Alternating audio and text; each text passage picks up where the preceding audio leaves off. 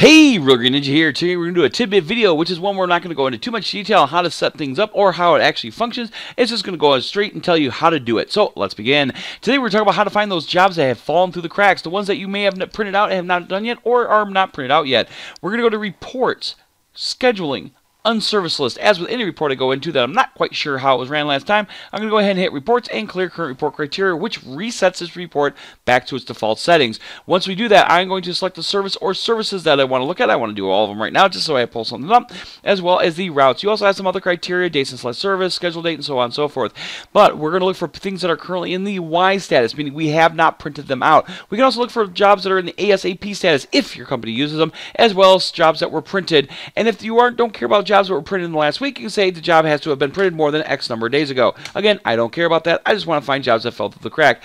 Once you set the criteria, again, you're going to make sure everything's where it needs to be as far as service here and stuff like that. You're going to go ahead and do a preview, because you always want to do a preview before you print or do anything else, simply because some of these reports I have seen go thousands of pages long. So again, we're going to go ahead and do a preview. I'm going to go ahead and pause this because this is a tidbit video and wait till it's generated.